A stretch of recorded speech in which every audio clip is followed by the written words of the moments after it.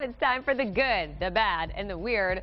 Good news, Starbucks pumpkin spice latte lovers. The coffee giant adding a new ingredient to their PSL this year, actual pumpkin. Finally, a little integrity for the PSL. The real pumpkin puree will replace the caramel coloring it's been using up until now. It's going to taste that much more delicious, and it will cost you a latte. Not really. Not really. I don't know if it's going to cost more, but I just wanted to say that. Now for the bad. A woman in London is caught on tape stealing flowers from a grave site. I mean, it doesn't get any lower than this. A woman who lost her mother in the spring says flowers and other mementos have been disappearing from her mom's grave for about 3 months now.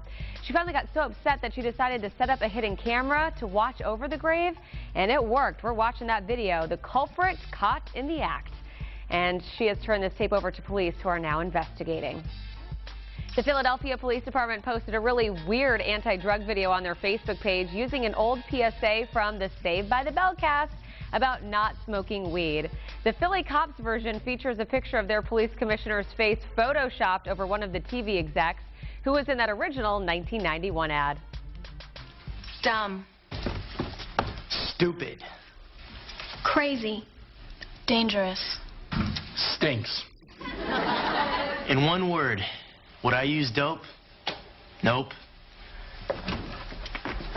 These kids are right. Drugs will hurt your mind, your body, and your life. Hi, I'm Police Commissioner Charles Ramsey. And I've got a hit idea for the new fall season.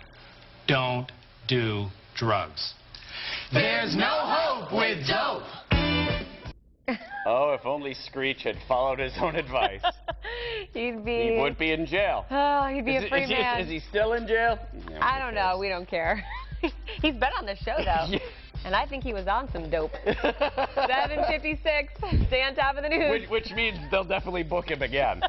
Because if they're bad, bring him back. Bring him back, baby.